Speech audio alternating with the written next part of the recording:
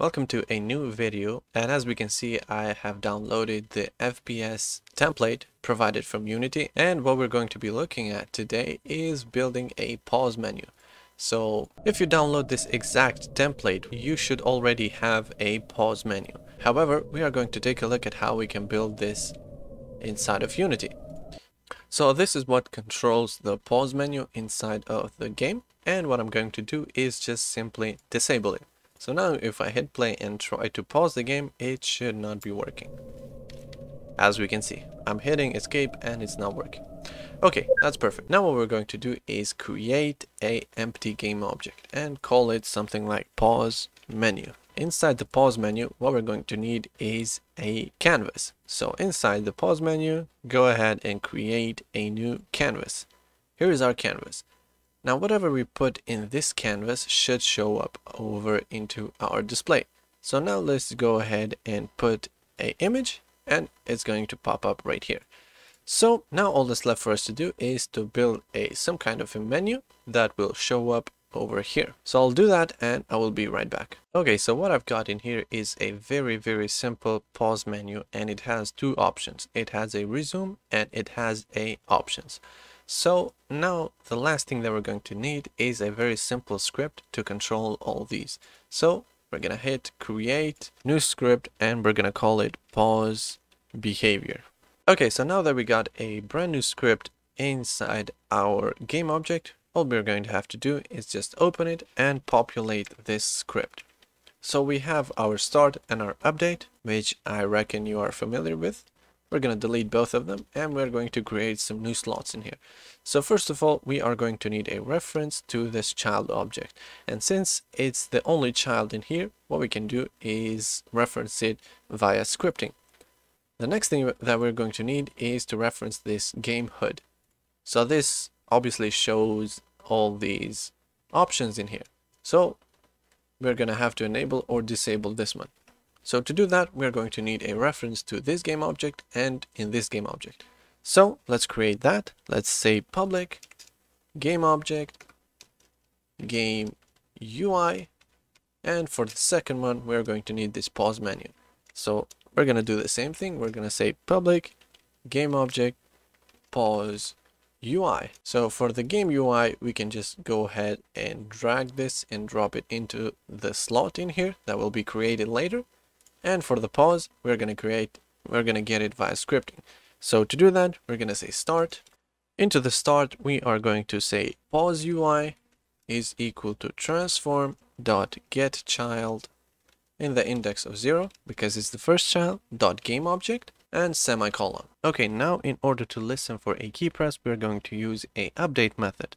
So just write update and there it is. There is our update in here. So into the update, we're going to say if input dot get key down key code dot, maybe we want to say escape. So if we press escape, we want to pause the game.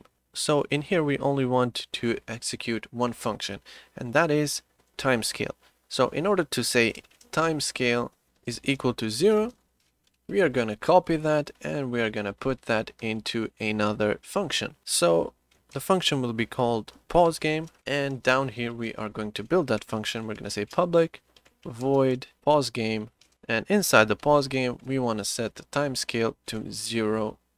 And then in order to resume the game back into timescale 1, we can't use this same function. We're going to need another public void resume game, and inside the resume game we want to say time dot timescale is equal to 1. Okay, now let's save this and go back into Unity, and in here we should see two game objects that appear, and all we're going to have to do is drag in this HUD in here, and this should automatically get the child object. So now let's hit play and let's see if it actually works. So as we can see, it has actually gotten the canvas, and I accidentally pressed escape, and as we can see, we cannot move.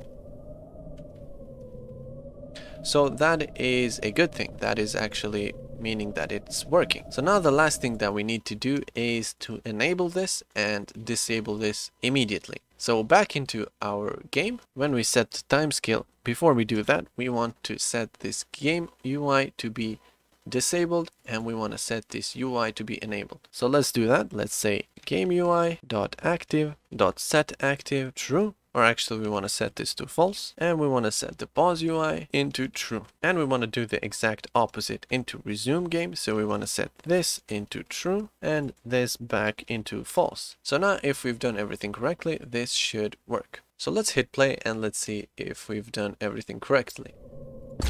So now we can play the game, and if I hit escape, we should see our menu is popping up.